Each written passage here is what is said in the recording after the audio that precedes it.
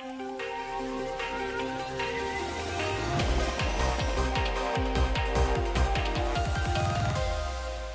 brilliant 95 not out from Jos Buttler, driving the Rajasthan Royals to victory over Chennai in the IPL 2018. What a game we had. It was a 4-wicket victory, 1 ball to spare, in confirmation that Jos Buttler remained there at the crease. 95 not out in just 60 balls. He hit 11 fours and 2 sixes. So Rajasthan stay alive in the IPL 2018. Here with our experts Deep Dasgupta and Brad Hogg. It was an exciting one, Deep. One of the best matches we've seen. One of the best innings from Jos Buttler. Absolutely. I mean, this is one of the best innings of this IPL. Looking at how difficult or challenging this pitch was, and especially on the slower side, that's more of a reason why someone like Jos Buttler's innings stands out for me. And the way he played according to the pitch.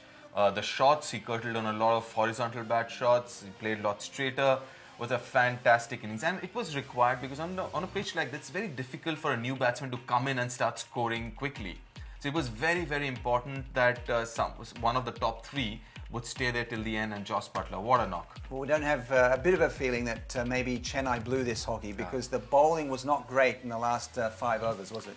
Well, I just couldn't understand it. I think after the 8th over, Dhoni only used 1 over a spin, and that was Jadeja around about the 14th, 15th over. So he just went to his medium paces, but they continued to go for slower balls rather than pace. And when Bravo bowled the quicker ball into the feet, cramping up Buttler, Buttler had no answers. He bowled that slower ball out his body, and it went for 6. And full credit to Buttler, he played straight. Every shot that Buttler scored a boundary of was generally on the offside. That last one was over the leg side, and that's where they were attacking, and it was full credit to Jos Buttler. Let's have a look at the table, because it really does put it all into perspective. And for Chennai, it's not as comfortable for them either, with 7 wins and 4 losses. And Deep, it's getting pretty crowded there on the 10 points and 12 points.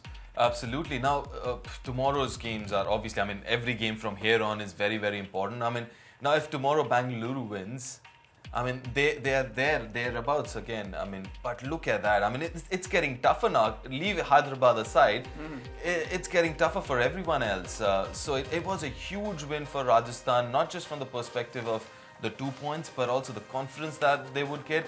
But again, I said this the last game as well. Their net run rate is a big issue for them. Yes. That minus 0.4 is as good as a win.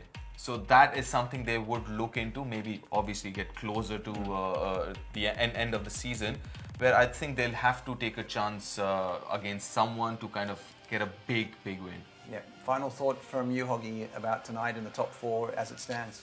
Oh, look, I'm just glad that the IPL has got so much excitement going into the rounds this weekend, but also next week as well. So some big games coming up. I'm just enjoying it, loving it, and well done to Rajasthan Royals out there. Hey, I picked them. I wasn't too confident. Give you that, yeah. I wasn't too confident about it, I must admit. I thought there was 17 runs too many. Yeah. But thanks to a David Willey second last over there, he brought them back into it. So look, it's great, and the good thing about it, CSK aren't certain to be in there as well. They've got some headaches with their bowling lineup. They just can't rely on the batters in the playoffs. Indeed. Thanks very much to Brad and Deep. Congratulations to the Rajasthan Royals. Pretty in pink, and Jos Buttler was the hero.